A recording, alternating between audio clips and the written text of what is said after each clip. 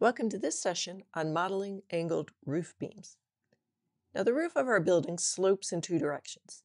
In this session, we will model the steel beams to match the slope of the architectural roof. We will utilize AccuDraw to define the slope. Set the floor selector to Floor Roof, Top of Steel Roof.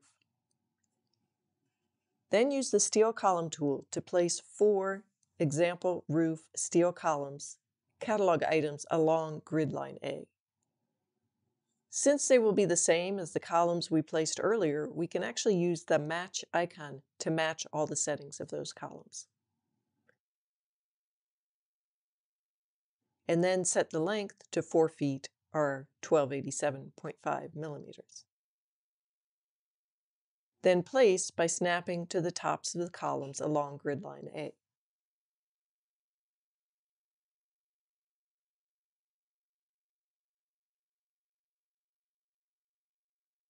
Now open the reference dialog and turn on the display of the architectural master model.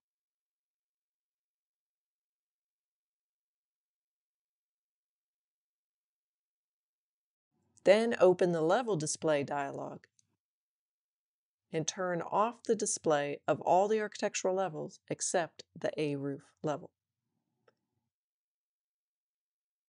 And apply that to all the open views.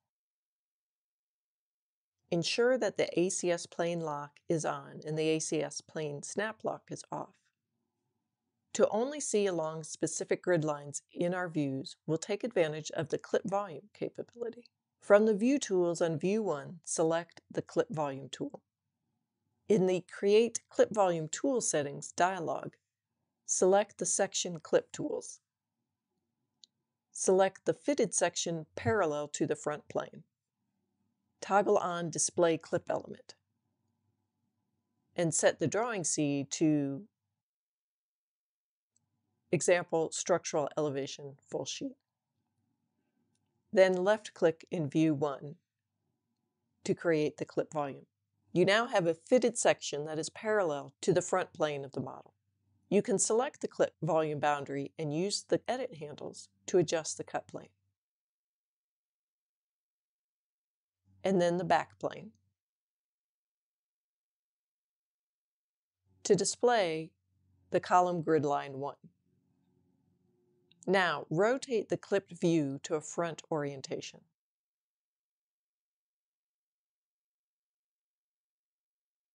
For the main roof, we will place the steel beams using Place by 2 points and snap to the top of each column. The heights of the columns were already set to match the roof slope.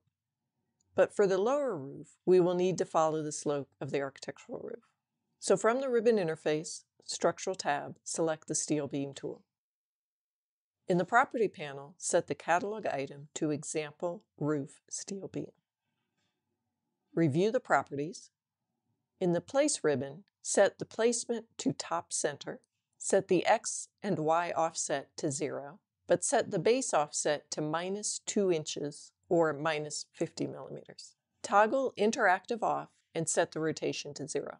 Set the Place By method to 2 points.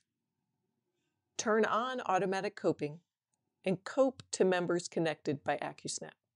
Your structural snaps should be turned on. Following the prompts and going from right to left in our front view, enter the first point for placement at the top of the roof column at grid F1. Continue to snap to the top of the roof columns to finish placing the beams along grid lines E1, D1, C1, and B1.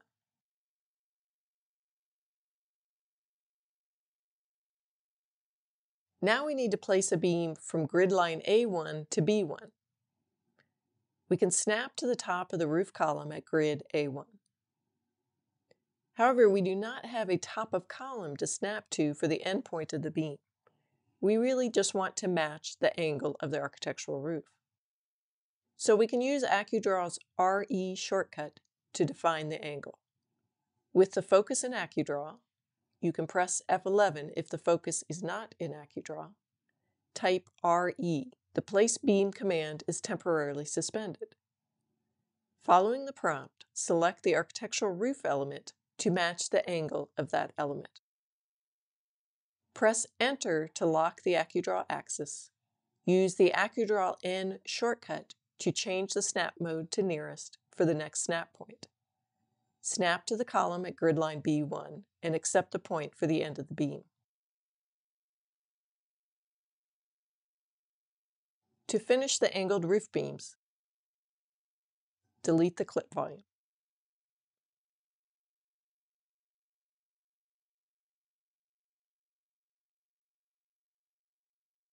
Display off the architectural reference.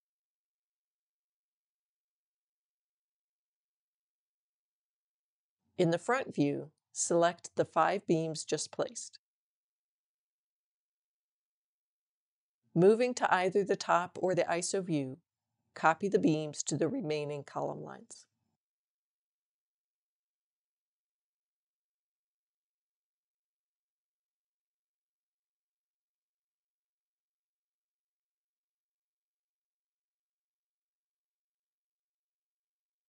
Complete the framing by connecting the columns in the opposite direction.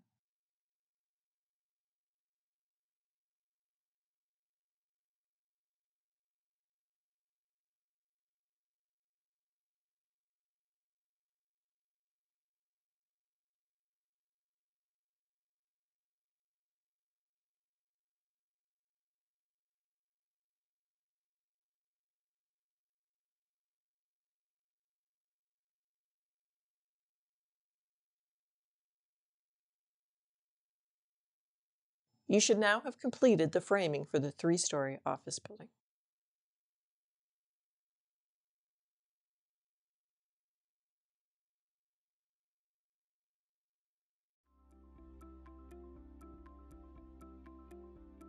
If you found this video helpful, please give it a like. If you want to see more such series, consider subscribing to our channel.